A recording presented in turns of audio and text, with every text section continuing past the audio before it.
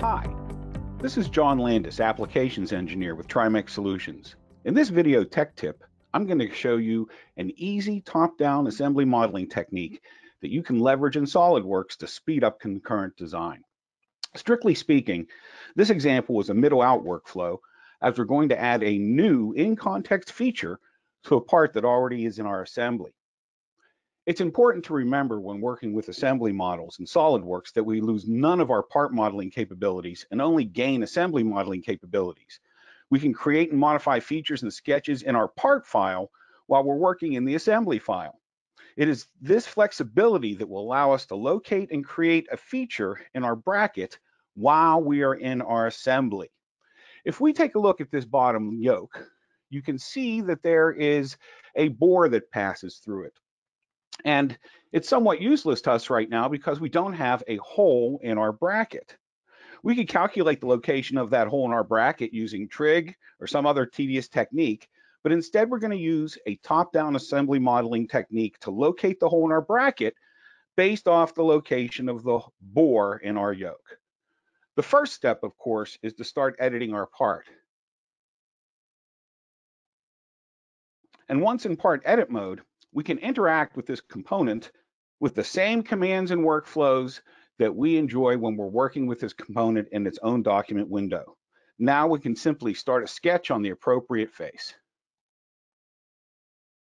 Now what's cool about the technique I'm going to show you is that we can select geometry that is not in our current part as the reference for an offset entities function. I can select this edge on our yoke, and when I execute offset entities, I can key in an offset value of 100 thou, and we can see in the preview here that we get this result. So what happened here? Well, SOLIDWORKS took the circular edge that's part of that yoke bore, and when I executed offset entities, it projected it to my current sketch plane and then imposed the offset that you see with the appropriate parametric dimension. It's important to understand that the projection of that edge to our current sketch plane always occurs perpendicular to the sketch plane. So we want to be sure to locate our parts appropriately before we execute on this particular technique. If this circular edge was not parallel to that face, when I projected that edge, I would have ended up with ellipse as my sketch geometry rather than a circle.